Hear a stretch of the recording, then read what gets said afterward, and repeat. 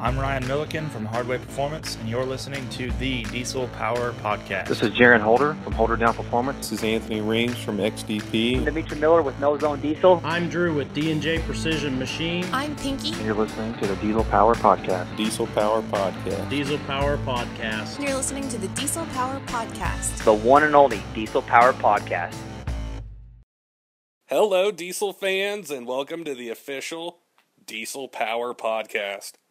This episode is all about Powerstrokes. We've been listening to you guys out there. He wanted to hear more Powerstroke guys out there that are pushing the envelope and building parts and pushing that platform forward. So today we've got David Ferguson from Red Diamond Diesel. And this guy, he's hit the scene hard. I mean, he's building some amazing transmissions, doing some really cool things with the 5R110s. And, his 6-liter, it was in DPC. And we're going to sit down, we're going to talk to him, get to know more about his business, where he came from, and where he's taking the 5R110s, the 6-liters, and where he wants to end up at. We know you guys are going to like this episode. Let's get right to it. Well, really excited to have you, David, here on the Diesel Power Podcast today, and can't wait to talk transmissions with you, and we're glad you're here. Woo! And I've heard about your shop for a long time. I know you do awesome work, and but I'm always curious, and a lot of the truck guys out there ask too, is how did you get into building transmissions? Did you always like them? Was it something you just kind of found that it was like a passion? It's I started out in a Ford dealer. I guess a lot of the Ford guys and Powerstroke guys and all the big guys all usually start out in dealers. And to be honest with you, I was always scared to death of them. I was always worried that when I pulled a motor, I was gonna slide a converter out and mess a seal up or whatnot. And if that happened, I was always going up front to the transmission guy and telling him to pull the converter and put a seal in for me and put the converter back in. But I guess the big turning point was there after the dealer. I started working with another company, Holderdown, there for a couple years, and started getting into the performance stuff and really started pushing the old 6-liter. And I started having issues with my stock trans and pulled it all apart. And you got kits out there, the Suncoast kit, the PATC kit, and odds and ends kits, stuff that you can piece together. And I'm not bashing any of those kits by any means, but I put probably 4 or 5 different style kits in my trans, just off the shelf kits, and they just didn't last for me. There was one point in time where I would go up to the line to spool the truck up, and the turbo would charge out, and I would just lose everything. I just kept having problem after problem after problem, and just could not figure it out. And then finally, I started asking around and getting ideas, and got with Andy Warren there, and he and I've been it feels like he's my brother. The whole Warren family actually is really, really close to me. I owe a lot to them, and we all kind of I picked up some stuff from him, and here I am, building these 5Rs for these guys that go out, drag race, sled pull, dyno, daily drive, street race, whatever it is they do. And obviously I'm not perfect. I've had a couple issues with the units. If any man touches a unit, there's a possibility of failure. Oh yeah, definitely. It's one of those things too where I don't know if it's intentional, but I haven't been in the diesel game, since the beginning. I came, I'd say, somewhat later, just because of my age, and there's almost this perception like everything's always perfect, there's never any issues or anything like that. But what I found is that, like, the builders like yourself, is they take care of the customer. Like, that's the most important thing, is you're probably not going to have a problem, but if you do, I'm here to help you, get you through it, make sure the truck's back up and running, and you can go back to work or whatever it is you're using the truck for. Right, absolutely, I agree. You can build the world's best product, and no matter what, you're still going to have an issue. There's I think it was it was about 2 weeks ago. I shipped a transmission out to a customer who was he had gone through 3 other builders, 3 other transmissions, and kept having issue after issue. And he contacted me, and I worked with him, and I had some issues with some converters there that were lost in UPS, but finally was able to track them down. So shipped the entire transmission out to Missouri, and customer got it, put it in, and it was making a ticking noise. I told him, I was like, man, I don't know, check this, check that, it could be a flex plate. He finally told me, he said, it wasn't doing this before. And I said, all right, well, I mean, he had to leave for Texas, that Sunday, and this was Friday night. Literally, I think it was maybe 10:30, 11 o'clock at night when he had texted me and called me. Finally, I looked at my wife and I said, I'm going to have to go to Missouri. And she's like, seriously? I said, I've got to. This guy is, he is loading a gooseneck up Sunday, and he's heading to Texas from Missouri. I said, I have 2 options. I can either send him on his way, and then what's going to happen when he's in between there and Texas? And he's going to be broke down, then we're both screwed. Yeah. Or do I just, pack some stuff up and head over to Missouri? Yeah, and sure enough, that's what I did. And it was actually a snap ring issue, overdrive snap ring. I've got 2 pressure plates in overdrive there. Basically, the pressure plate was spinning around in the case, and it was making a ticking noise. It was my mistake. So we, when I pulled it all apart, I put it back together. Everything was perfect, and he loaded everything up and drove the truck to Texas the next day. Then I had a good friend of mine who is over in North Carolina. Once I got back from Missouri, I went through, I think it was all day Sunday, I finally got back. Then that Monday, a customer called me, the friend of mine called me, he's a dealer, and he said, hey man, we've got a delay in the reverse, it won't go into reverse until you hit the throttle a little bit. So I thought, that's a son of a bitch, like, what the hell's going on here? And so, packed everything up and drove to North Carolina, another 8.5, 9 hours or whatever it was. And sure enough, I tore everything apart, and there's a little orifice in the back of that case that is pressed in.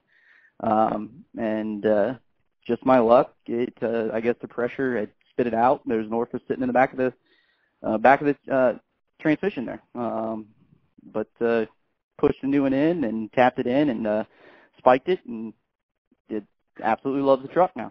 So it definitely comes down to taking care of your customers. I'm not perfect. I've never claimed to be. I try to take care of everybody I possibly can at every expense that I can.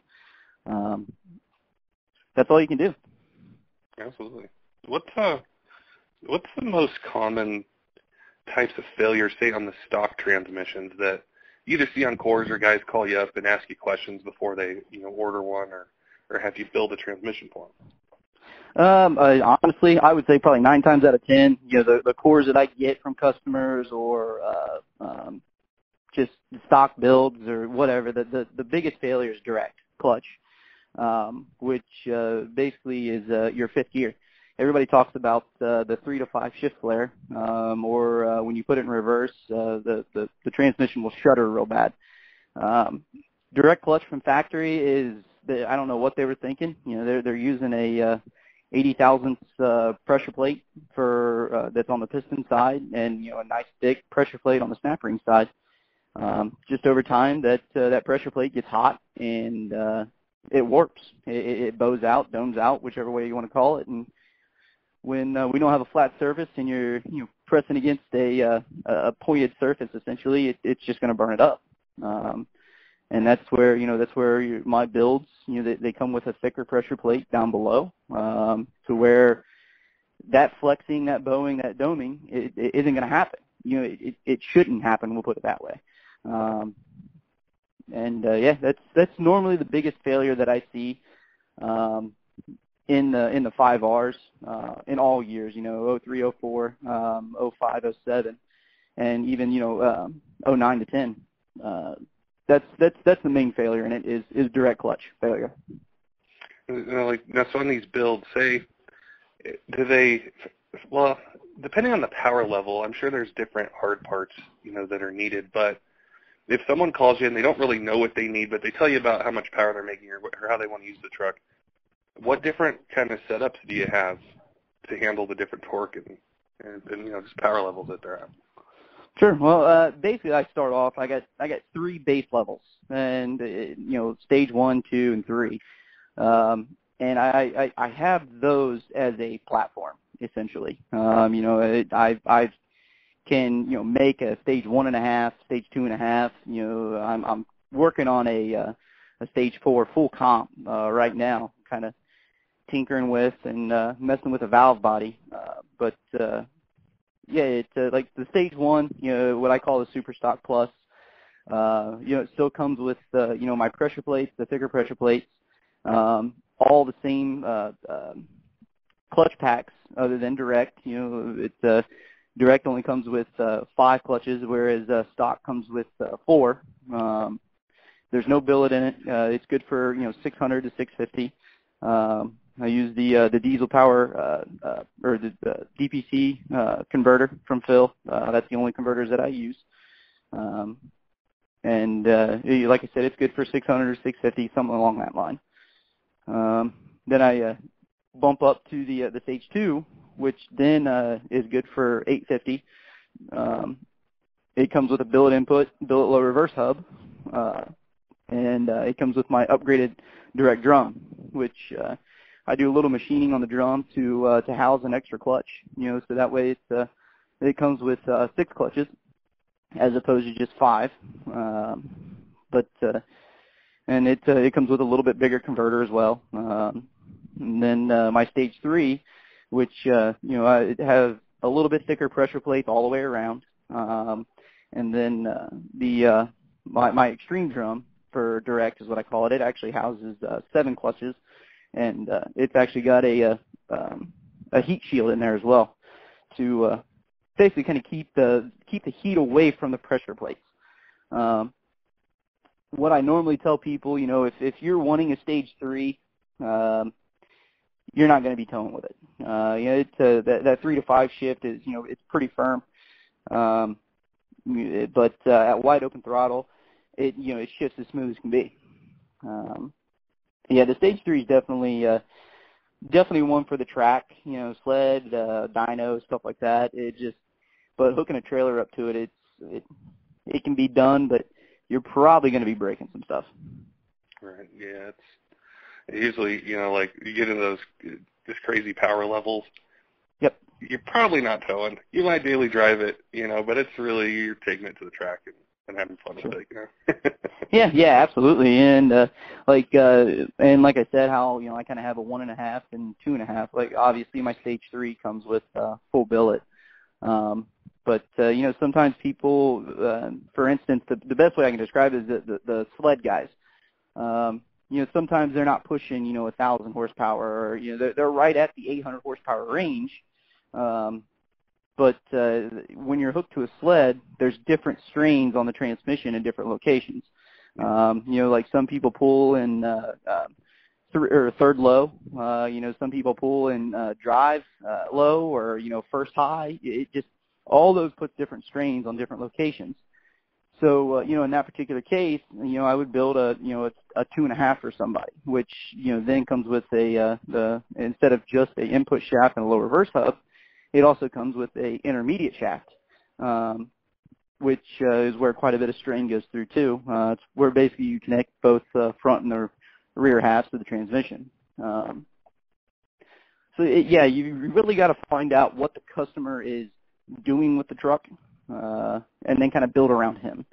But I just found that it's easier to have a baseline of 3 stages to explain to a customer that, I get probably 40 or 50 messages a day that says, hey, how much to build a trans?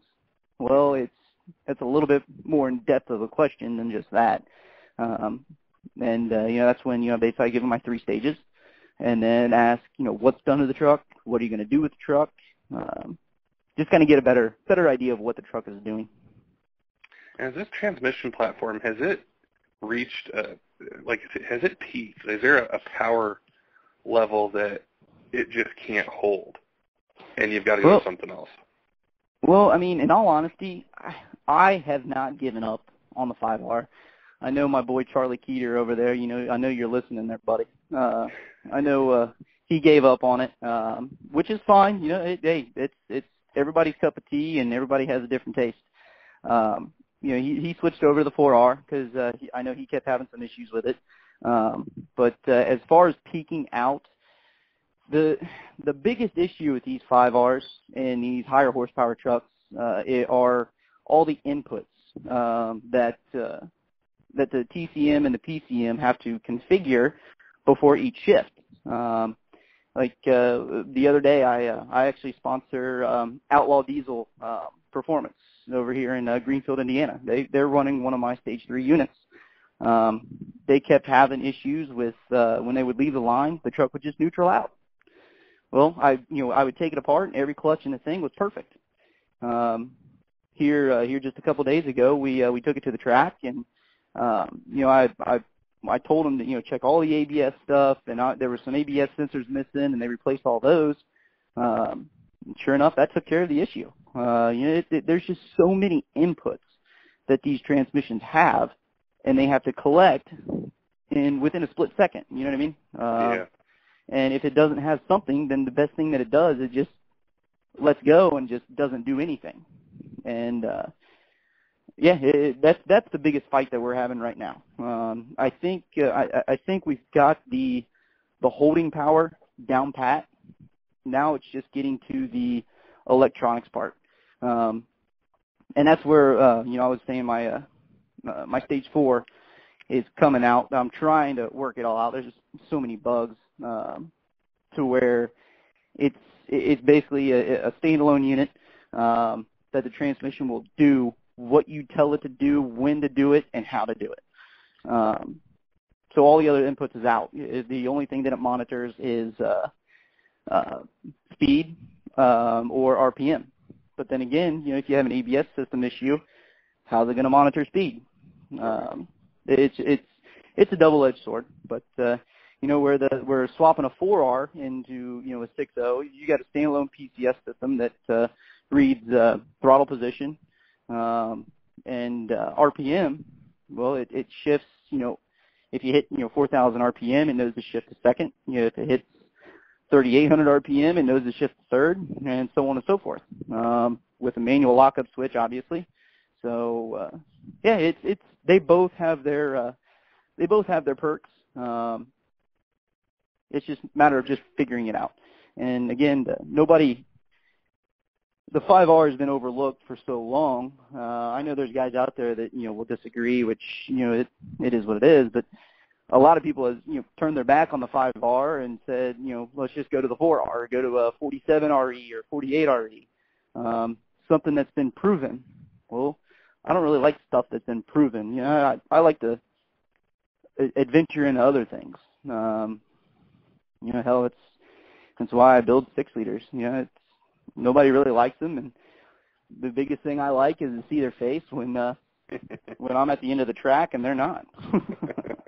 It's been really cool to watch over the last few years. Is for a long time it was just like I think in general, not the enthusiasts, but in general, people gave up on the motor. And sure. Being a Dodge guy, from the outside looking in, I always was jealous of the 5R110 because it's like this transmission that can hold power in stock form to a certain extent. Oh, yeah. But it's like the motors weren't there. Well, now all of a sudden, the 6-liter motors are putting out tons of power. Like, it's no joke. And it's really cool to see it happen.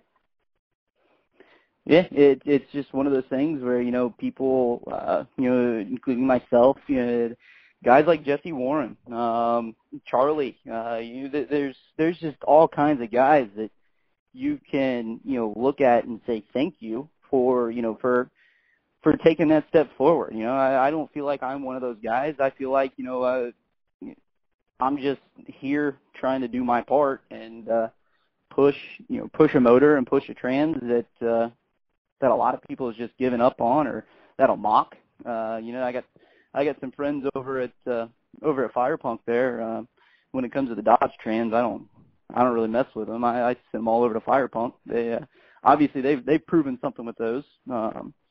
I was just over at a dirt drag for their Labor Day that I sponsored for them, and Levon had made a little speech of for Red Diamond there, and he even said that he's amazed on how far the 6 liters have come in the last 2 or 3 years. Charlie running the 9s here, which congrats, buddy. You better not get too comfortable in that seat. I'm coming at you. But you got guys like that. That you respect. Levon, looking at me and saying, congrats on stuff that that I've done, that other 6.0 guys have done. That stuff means a lot. That's Levon Miller. You know what I mean? Like, come on. Yeah. It's really cool, and through this podcast, we've been able to meet tons of different people, and it's just it's humbling, and just to tell these stories and to give more information on products to the guys out there that have these trucks and gals too. There's women who race and modify their trucks and everything, and it's cool to hear everything that goes into it. And right. We were talking with Randy Reyes a couple weeks ago, and we were talking about his truck. He's like, it's just crazy what the motors have done. It's now eclipsed almost what the 48RE can do, and now it's got to play catch up to these 2,500 horsepower motors, and it just happened so fast on a bunch of different platforms. Sure. Yeah, that's the thing is the leaps of bounds in the industry in general, not just Ford guys or the 6.0 guys. I mean, you got to look at the industry in general. I mean, hell, look at how much horsepower was at Ultimate Callout Challenge last year. Mm-hmm. You get Ryan Milliken from Hardway. The guys like that, guys like Levon, doing these 2,000. Sean Baca, doing these 2,000 horsepower pulls. It's just ridiculous, and it's just amazing. Just how far you can push these motors, and then still live to tell a tale. It is. It's really amazing just to sit back and look at the whole industry as one. People always ask me, which motor's the best. Well, I mean, you'd be an idiot if you don't say, obviously Cummins has got it going on, point blank. They're a great motor. They always really have been, as far as reliability. But everybody has their own taste for something. You get Dimitri over there, going for the big numbers, on the Duramax side, and everybody's pushing. But when you get all those guys at one table, they're all friends. There's people think that we're going head to head. Well, we are. It's a competition, but at the end of the day, everybody's just really cool. I had posted up on Facebook. We were going to have you on, and had people say, hey, if you got any questions for me to ask David, let me know, and I'll ask him. And so there's a couple I wanted to throw at you. Sure. So, it's a competition or a comparison between the 4R100 and the 47 or the 48RE. Like in the Dodge side, like it's a newer trend where it's throw a 4R100 behind it versus not having the bands on the 47 or the 48. But in your opinion, from a competition standpoint, which one is better or gives you more reliability in that competition realm? Well, I mean, again, I'm an honest guy, and to be completely honest with you, I don't really know a whole lot about the 47s or 48s. I know if built right, they can do really, really well. Same thing goes with the 4R. The 4R is a synchronized shift. There's always a clutch being applied, whereas the 47 and 48s, I'm not sure. I haven't dipped into that portion yet. If Levon or ATS or somebody like that was on the phone with me, they could help me out and do something like that. Which I wouldn't have an issue with asking questions. It's the only way you're going to get by in this world. Mm-hmm. But as far as I'm going to have to go with the 4R because I don't know anything about the 47. but I like the 4Rs because, again, like I said, it's all asynchronized shift. First gear, you got, forward clutch applied. Second gear, you've got intermediate that applies, and then third gear is direct, and then fourth gear is overdrive. It's just apply, apply, apply. Whereas, the 5R, you've got a clutch that has to release to apply, and then 5R's tricky, man. The 4R is definitely a simple transmission. But as far as the comparison between the two, I can't really answer the question because it's a tough one. I just I don't know enough about the 47s and 48s to say, this or that. I just have to go with the 4R because that's the only one I know. What about the 6R140s? Have you gotten to play around with those or started tearing them apart? I have, and the biggest issue that again, I've got kind of my mentor, Andy Warren and Matthew Harrison over there at Warren Diesel. We talk quite a bit and we share odds and ends, and he's helped me through quite a bit. But the biggest thing with the 6Rs is their overdrive apply. It's just way sloppy. Which is your second gear, and obviously your sixth gear. They're just super sloppy. We're trying to develop a little something. I've got one or two out right now that's doing really fine. They're okay. Obviously, there's stuff that needs to be worked on, that needs to be fixed, or so on and so forth. But as far as releasing them, I mean, I don't really think that it's going to be any time, in the near future. I mean, hell, I've got about 22 transmissions all, I got 25 Rs and about 2 or 3 4Rs that need to be built. And I just don't have time. A lot of it, too, is like the warranty period on them. There's a lot of guys don't really modify the trucks until the factory warranties are out or whatever it might be, and then it's game on. So there's always a little bit of this delay, I think, with any newer transmission before Right. you can really, you have 20 guys calling asking for them, Right.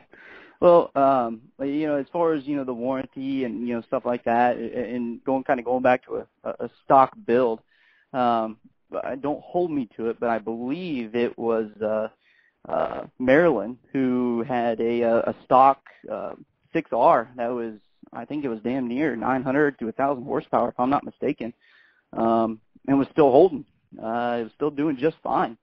I know, this stuff, again, going back to the industry, the stuff that's coming out factory now is more powerful than anything that's come out and more stronger than anything that's come out. But the 6R and the 6.7, that's a game changer. That trans, that motor, together, it's a game changer. I will say that.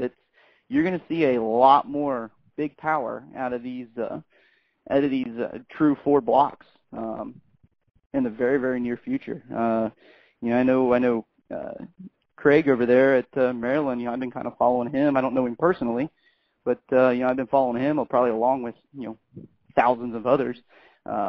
He's finally got his 6.7 worked out pretty well. I think he just did well over 12 or 1,300 horsepower. I know he was having some issues there at UCC with fueling and whatnot, but they're a game changer. They really are. It's really cool to see. I mean, that truck just in stock form drives really awesome. And right. It's just. And all the parts that are coming out for them, for the motors, the fueling side, turbo kits, the transmissions, and you're right. It definitely hasn't peaked yet. No, not even close. The 6.7s will be. Like I said again, this could be a controversial statement, but I think the 6.7s will probably be the top dog in the next year or so. I mean, that's just the way I see it. I'm a 6.0 guy. I absolutely love them through and through. but I think the 6.7s will be the ones that people are like, damn it, now what do we got to do to beat them? It's. I think old Firepunk and their Whitey there is going to have some big shoes to fill when everybody gets this 6.7 worked out. Me personally, I don't want anything to do with the 6.7. Being at the Ford Tech or Ford shop there and being a Ford Tech when they very first come out, I mean, they had so many issues with the 11s.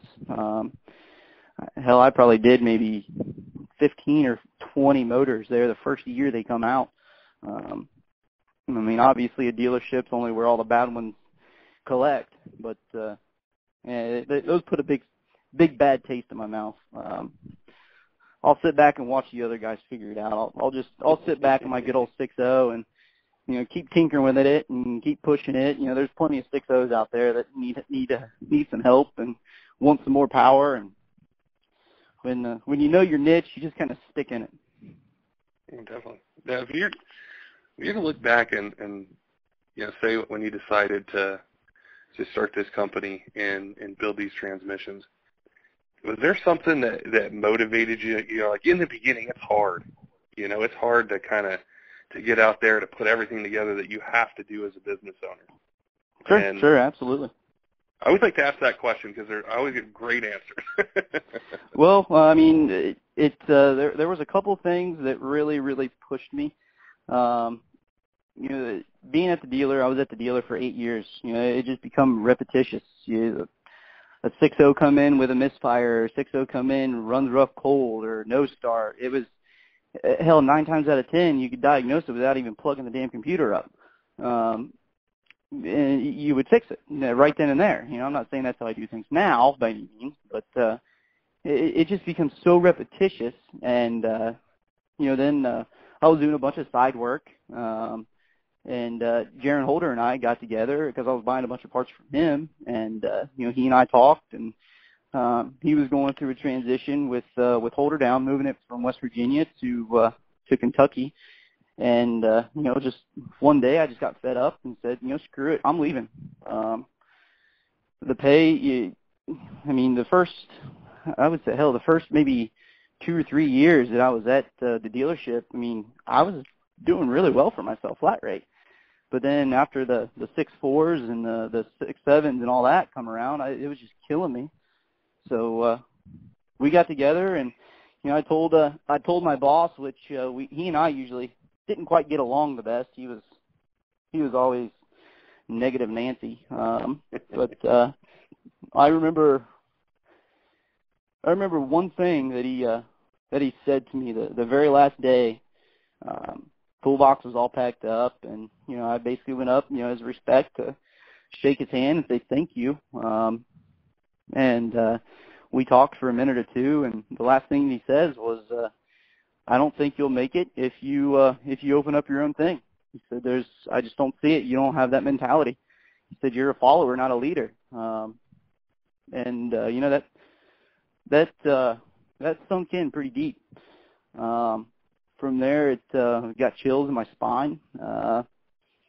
One, it scared the shit out of me, to be honest with you, and because it's somebody that is supposed to be a leader for you, scared the hell out of me. But what was done was done. I'm not the kind of person that's going to go back and beg for my job back by any means, especially after something like that was said. But that sunk in. That played a toll, and it's still to this day. It haunts me. Am I going to fail? Will I fail? I don't know. Hopefully not, obviously, because I got a family to support, and that's one of the big things why I left Holderdown. Because Holderdown was there in Cleves, Ohio, and I live up in Newcastle, Indiana. It's about 2 hours one way. So, that drive was I was taking that drive for about 2 years, and once we found out that I was having a boy, I just figured, I had to get closer. I can't be 2 hours away and something happened and me be too late, or all that crap was running through my mind. I won't get into it, but so at that point, Lindsay, my wife, she basically looked at me and said, you've always wanted your own thing. Why don't you just go for it and do it? Why not? I'll be here to support you. I looked at her and I said, you do realize that we have a son that's due to be born in like 1 month, right? And you want me to open up a shop all at the same time.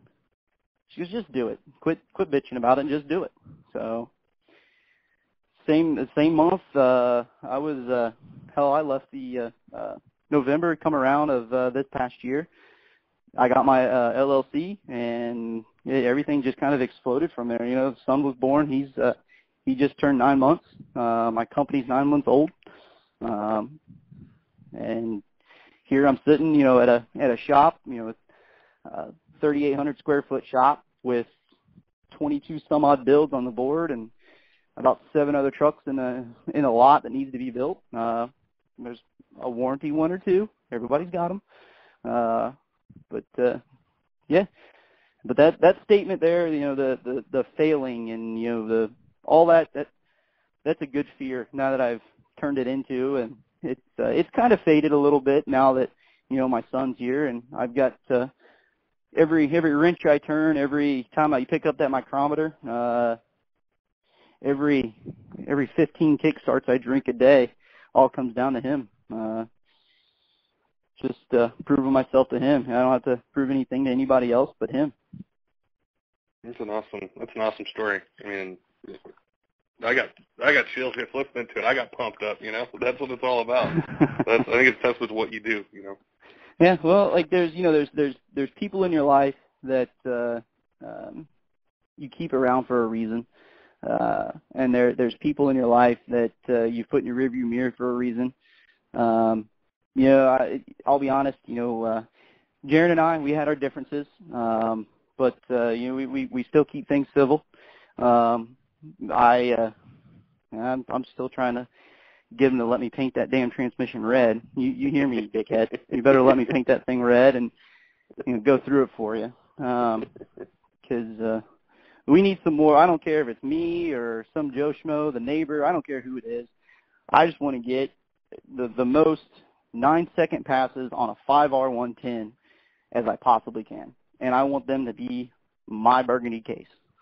And that's just what I want. That's what I need. Jaron's one of the fastest guys in the market. Old Charlie, I'm working on him. I'll get him sooner or later. We won't go into that. What made you pick burgundy? Be honest with you, I don't know. But the truck's that color. Everybody kind of, everybody kind of associates me with my truck. The one that was in Diesel Power this year. It's that same kind of burgundy. It's not my favorite color, to be honest with you.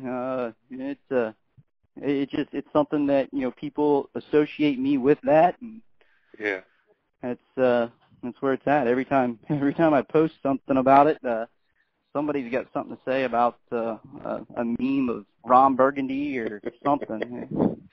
It's kind of funny. I laugh about it. So I always like because you're right. Like you associate a color of a case with a brand, and just how that happens is so cool. And there's so many different colors out there, but right. A lot of them, it's just that's what I liked how it looked, or something else happened. It's a cool little side story for the products. But for like any of the guys out there that want to order one, like they're ready right now. They listen to this and they go, I want one of these transmissions. What's the best way to get in touch with you and get one ordered? Honestly, probably by phone, because I don't have time to get a website set up. My Lindsay's sister is she's a webmaster. She can develop that stuff, and I just she has questions that need to be answered, and I just haven't really got around to it. I would say probably 90% of my business comes from Facebook. Like I said, I get somewhere between 40 to 50 private messages a day, and I get tagged. I don't even know how many times a day, to be honest with you. I try to get back with everybody I possibly can. Those guys I haven't responded to, I apologize. But I would say mainly by phone. Lindsay's been coming in the mornings and helping me out with phone calls. So if you could, you can call the 513-824-1680. That's my personal cell and my shop line. I have it with me at all times. Just try not to call at like midnight, 1 o'clock, preferably. But if I got a customer that has an issue, call me. It's I'll do everything I possibly can. If I have to wake up and make a pot of coffee to help you out, it doesn't matter. I'll try to do what I can. But yeah, I would say at this point the phone's going to be my best bet to get a hold of me, and just have information available, what you plan on doing with the truck, the exact year of the truck, and give me a price range. Because not everybody's got $7,000 to spend. You know what I mean? That's just legit. Hell, on my personal account, I don't have $7,000 to spend. You know what I mean? But just have some information available for me. Lindsay doesn't know a ton about this industry. She's just now coming in and helping me out. Just be patient with her, help her out, and I'll get back to you as quickly as I possibly can. We appreciate you being on today and educating us and telling your story. Giving a more of a personal side and a history to these transmissions people are buying, so they know who they're buying from, what goes into this product, what you're doing with R&D and quality control, and then taking care of people. And it was awesome. I mean, we appreciate you being on. Yeah. I mean, I don't know why, but one thing just popped out in my mind. I was the team and I were heading over to Colorado there for DPC.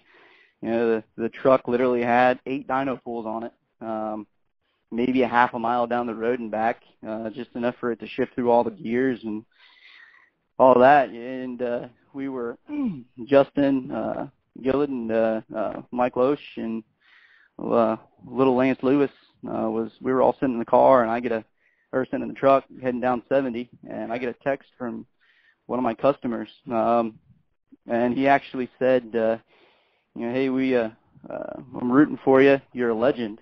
I kind of stepped back and was like, dude, I am nowhere near anything like that. I'm just a guy.